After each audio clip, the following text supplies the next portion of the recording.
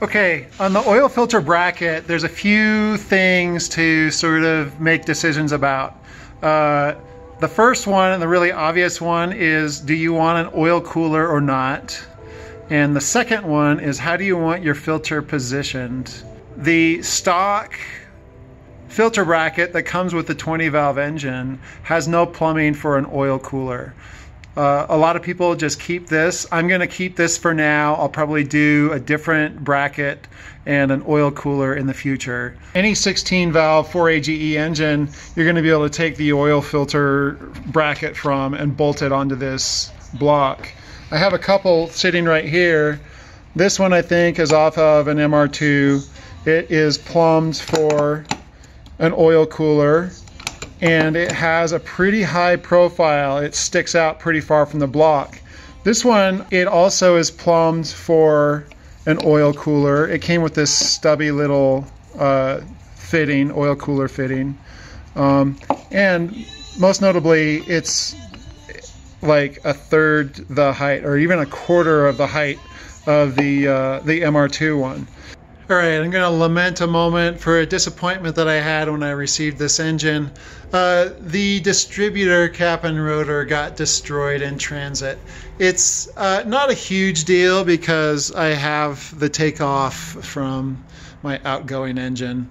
So it's ready to go. I'm ready to rock. But I specifically hunted for an engine on eBay that had intact cap and rotor on the distributor. So something to look out for, just something to expect. I don't know that you can avoid that. These all kind of seem to take a beating in transit. So they've got this little brace here that helps support the intake surge tank, and it has the engine hoist hook on it up here. And this is what this would normally look like. Here's one that came off of one of these engines. It's unmodified. It has a whole bunch of little vacuum hard lines attached to it. I found that none of these lines are really applicable to the AW11. I might regret cutting one off. I need to run one to my cruise control, and I need to run one to my charcoal canister. So but I can still just tap these various vacuum locations to get that. The engine bay cooling fan has this connector on it. Look closely at this. The female connector for this joint is on the engine bay harness. It's a bit of a mystery when you're looking at that harness, looking all over the engine, you won't find the connector for it. That's because the connector for it is in the engine bay still.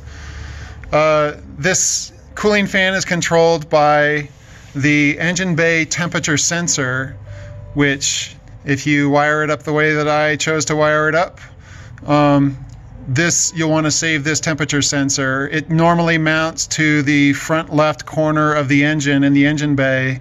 When it senses the engine bay is hot, this fan kicks on. A lot of problems come up if you don't have everything properly grounded. Don't forget this ground wire. So here's the side intake. Two different things happen here. The engine cooling fan, you can see it right there. And also the actual air intake for the engine goes through here. It goes in this side intake and comes out in the engine bay right here where you hook it up to you hook the plumbing up to the airflow meter and into the intake. Definitely a good argument to just simplify everything and put a cone filter on your 20 valve.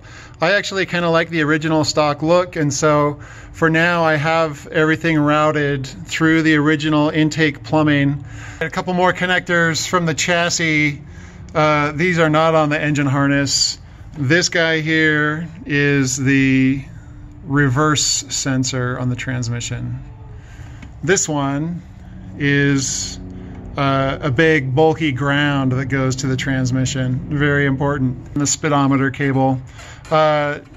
Make sure you don't lose the little gasket that goes in here, which I have lost. It's just close by, I'm sure, but yeah, there's a little gasket that goes on here. This threads into the speed sensor on your transmission. Oh, it comes out of the lower part of the center tunnel down underneath the plastic cover. Okay, throttle cable is already rerouted in my car. I believe this comes out down low, down here normally, closer to the AC lines. But you need a little more length, a little more slack on your throttle cable to make it reach the throttle bracket on the 20 valve engine. It's very easy, very common solution is just to remove a couple of brackets for a minute and reroute this throttle cable up through a higher location just to give you a few more inches. It's all you're going to need. You can see the throttle cable. Just have a zip tied to one of the lift hooks, the hoist hooks over here. You can see I've got plenty of slack the way I did it. And it's mostly out of the way, so it looks pretty good. Back here we have the low pressure fuel return line. This is going to connect up near the fuel rail. So I have an aftermarket high pressure fuel line coming. It hasn't arrived yet.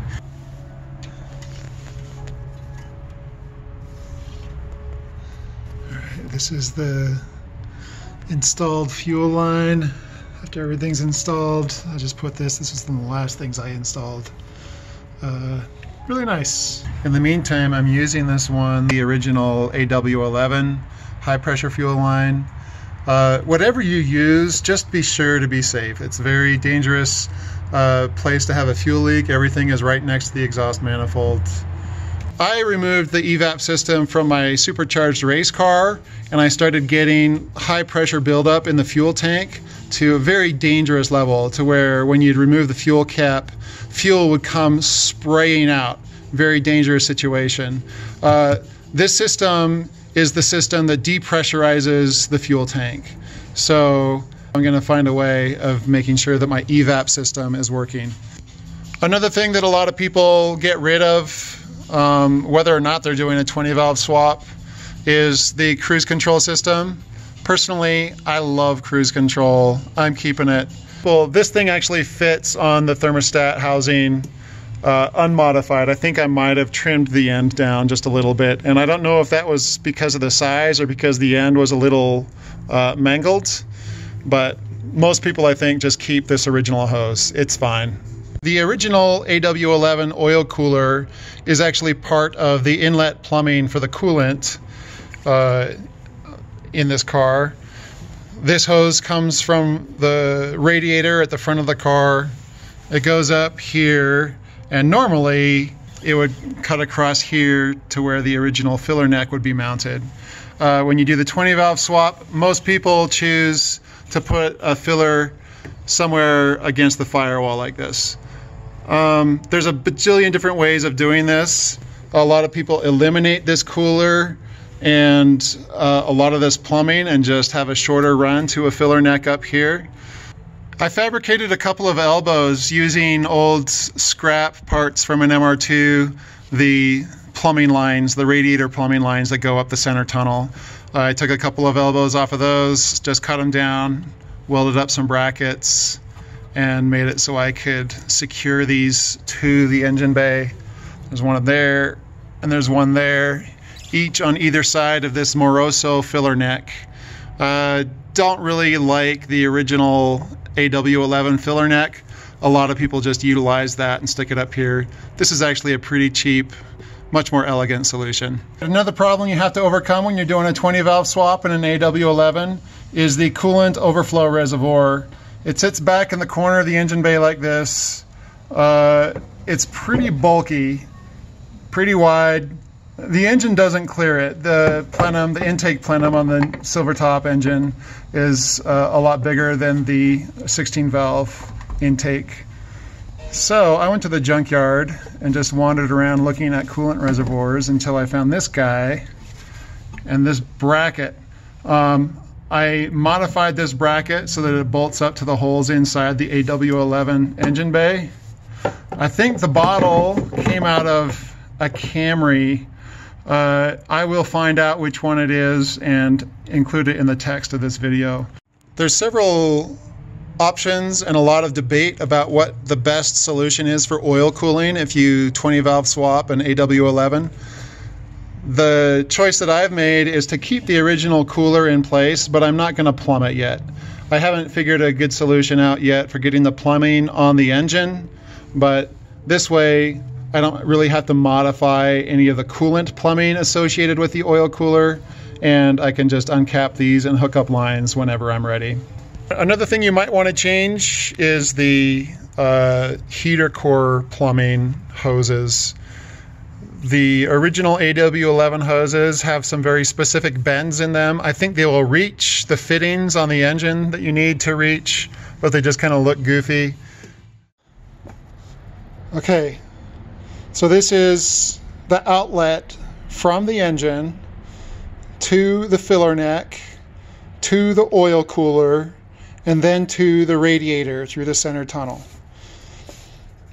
This one is from the radiator to the thermostat housing and into the engine. This one is out from the engine to the heater, and this one is in from the heater to the engine. Okay, to illustrate more clearly on the engine that's not in the car, this one is the coolant outlet. It goes to the filler neck and to the radiator. This one is the coolant inlet. It comes from the radiator, goes through the thermostat and into the engine. This one is the heater core outlet, out of the engine to the heater core. Heater core inlet, from the heater core into the engine. You got it?